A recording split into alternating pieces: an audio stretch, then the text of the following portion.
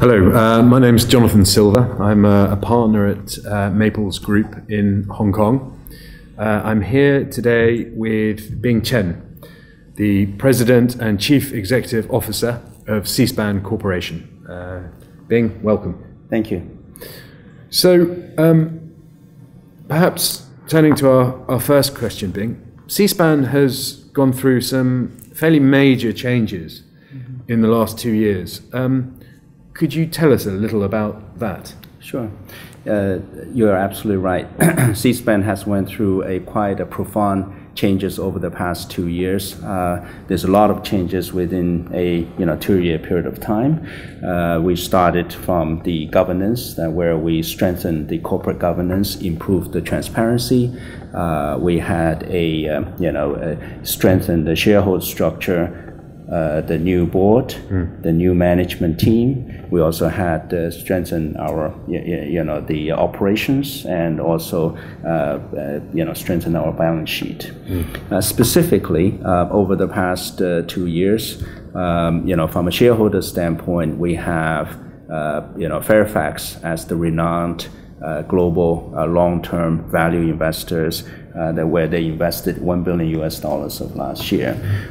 That is on top of our existing funding shareholder of Washington companies since the very beginning until now. They remain fully committed to be the shareholders of a Seaspan. So today, if you're looking at our shareholder base, where we have a institutional investor, where is the Fairfax financial service group, and then we have Washington companies, which is entrepreneur, and also we have the general public.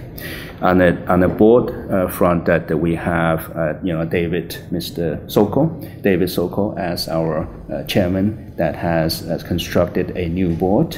From a management side, since I started last year, myself joined in the beginning of the year, followed by the new CFO, CHRO, and EVP of ship management.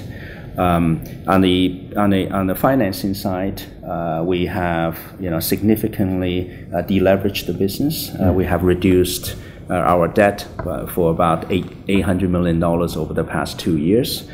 We have improved our balance sheet flexibility. Most recently, that we announced the $1.5 billion portfolio financing. That is a creative first in our industry financing that gives us the flexibility, lower cost of financing, and also streamline the administratives of the financing in terms of covenants. On the growth side, this is also very important because Seaspan, not only has been industry leader, but also over the past 2 years, we've been continuing to grow in the business. At the beginning of last year, we acquired GCI, which is a $1.6 billion portfolio with the 16 vessels is over 10,000 TEU. This year, most recently, in addition to the 9,600 TEU vessels which we acquired in September. Last week we announced that we had acquired 6 vessels, which is around 10,000 TEU each. So with the delivery of these 7 vessels, Seaspan will have a total capacity of close to 975,000 TEU, which is continue to be the largest independent owner and operator in that space. In terms of a capital allocation, and that's another thing that is we are very proud in terms of what the changes we have been making. In this industry, I think we have been able to install the discipline, allows us to invest in looking at what is the best in terms of the return for the business on a risk-adjusted basis. It is important that when we making any kind of capital allocation, that we're looking at the accretion to the business, looking at the impact of our balance sheet, and also look at the customer needs as well as the business rationale.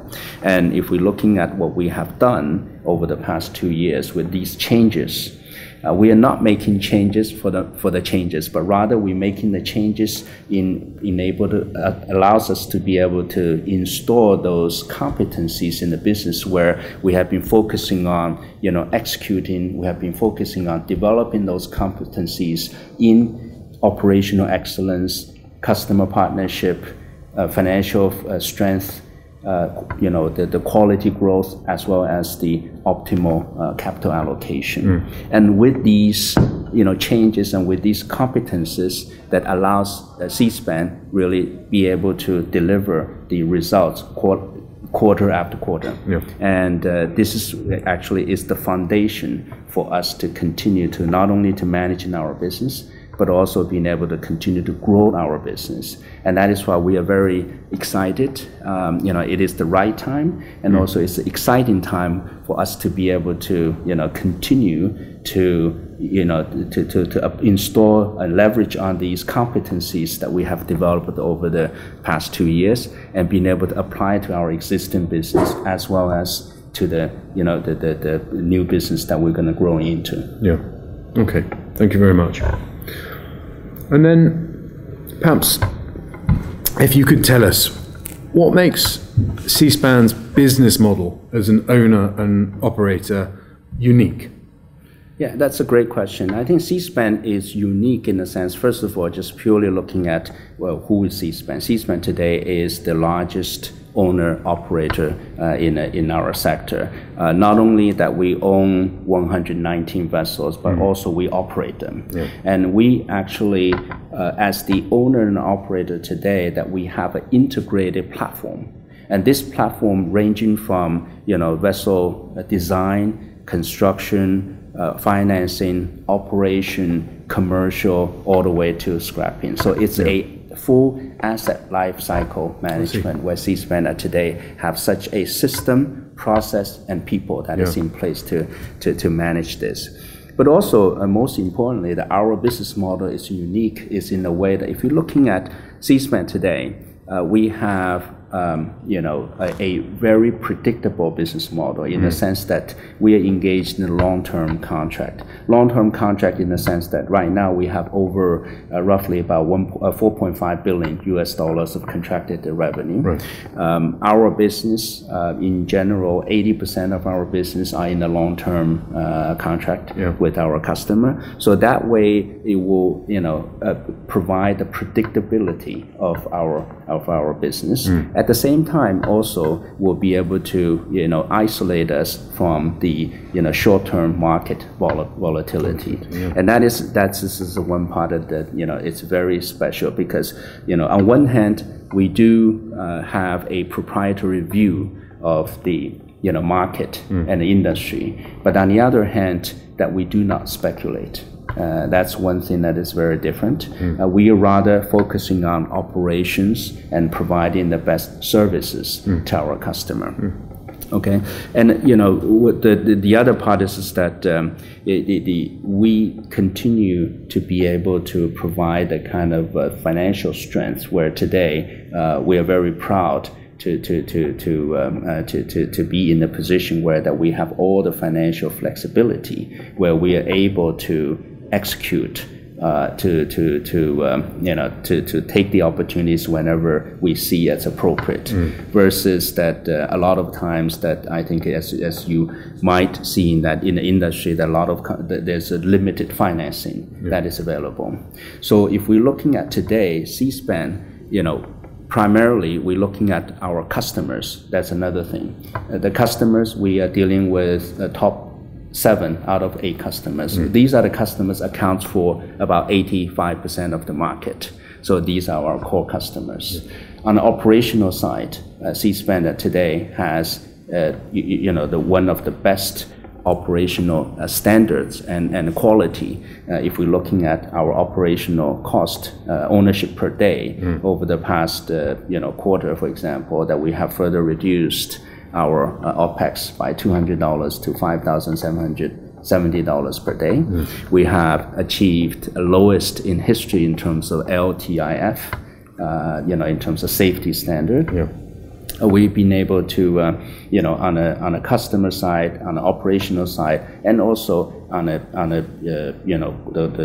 quality of capital allocation, as we said it before. If we're looking at the acquisitions that we have made, so from the customer, from the operations, from the financing, from the capital allocation, from these perspectives, Seaspan has been very much focused, and because of these focuses and our capability in these respective areas, that we were able to achieve results quarter after quarter. Yeah, okay, that's very impressive. Thank you. Thank you. Could you tell us a little about the company's growth? Where do you see the company's growth and development in the next 2 to 5 years?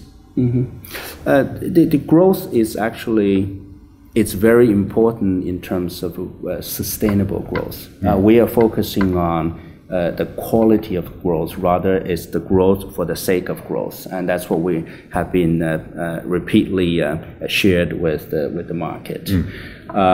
There are a lot of opportunities for growth, whether it's within the container space or outside or in an adjacent sector. But for us, what we see, the growth has to be sustainable. What do you mean by sustainable is that when you're taking on a business, when you're taking on the assets, that you need to be able to have the ability to manage, control, and grow that business further. And this is what I've been talking about in terms of the changes that we have made over the past 2 years, and also the uniqueness today, as I mentioned earlier, in terms of the competencies in areas of operational excellence, customer partnership, the financial strength, the quality growth, and also the optimal capital allocation. These are the competencies which today I'm very pleased to say that the Seaspan has developed such a core competencies. With these competencies and in the areas from the customer operation to finance, we are very well positioned to be able to grow our business both within the container shipping space as well as in adjacent shipping as well as in other growth areas. And specifically, first of all, in a container ship space, which is our core business, as we announced last week, where we acquired 6 vessels, and that's one of opportunities we see that fits those investment criteria. At the same time, we continue also to evaluate the opportunities, which is another dimension of the growth, where it's in the adjacent area. For example, we earlier this year we announced the framework agreement with China Shipping Energy, which we explore looking at tanker business. And also we are looking at any other business which provides that type of quality and risk-adjusted returns, and being able to leverage our core competences in being able to create the value going forward. So therefore, for us, we, as I mentioned earlier, we continue to look at the growth opportunities in container shipping, adjacent and beyond.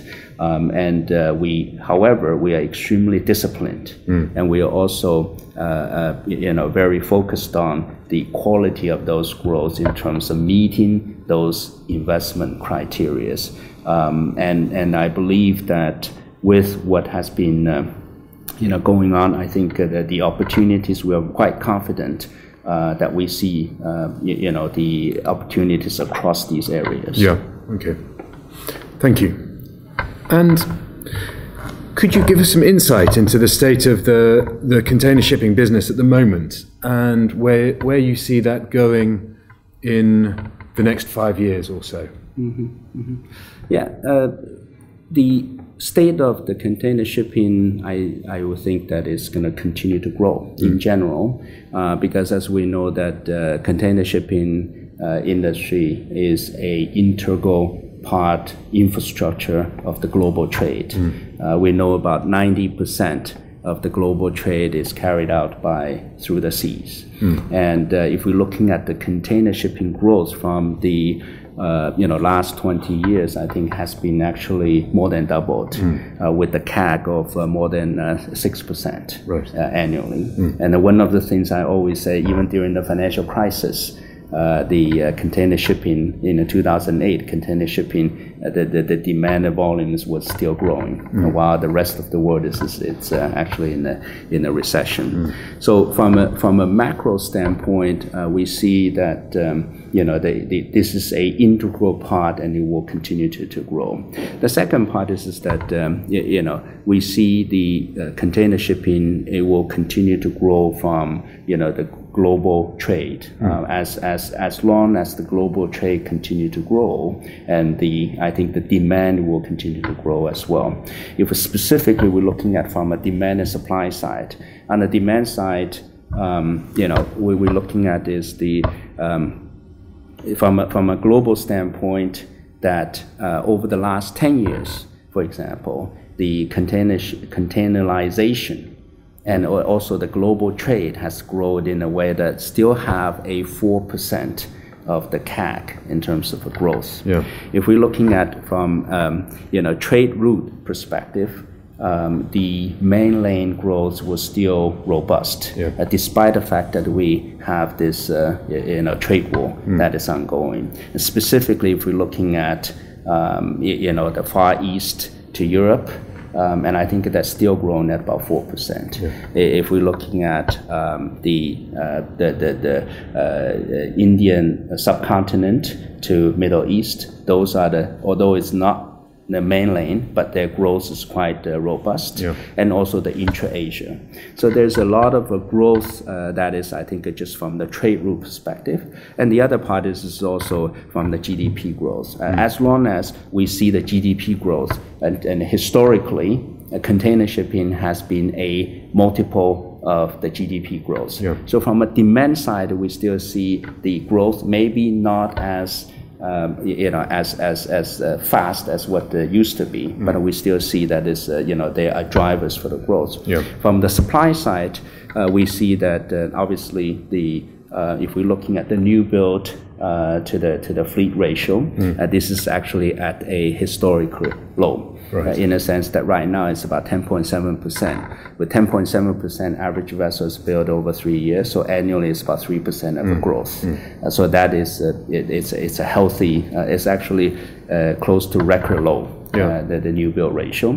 And the other part is if we're looking at the idle rate. From the idle rate, right now it's about 3.3%. With 3.3%, this is one of the significant improvement year over year if you're looking at the idle rate. And then the other indicators you can look at is the number of the vessels being scrapped.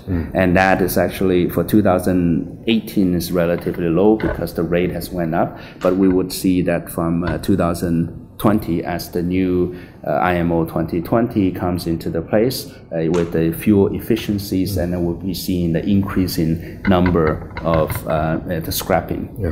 So in general, we see the demand and the supply is developing more towards the balanced direction.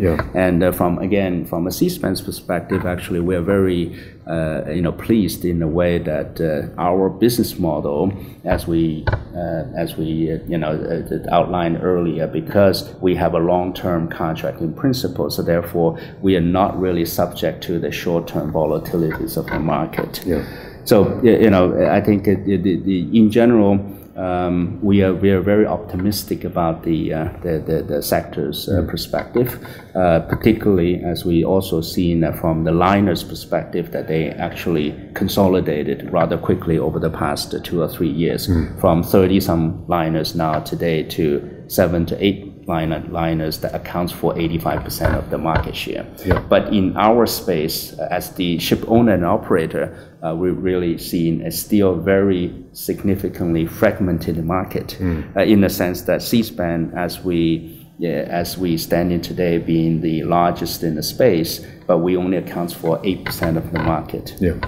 And I would encourage you and our colleagues, peers, to follow up on our presentations, announcement, and we're very excited about the prospects, both in terms of the industry and also for Seaspan. Okay.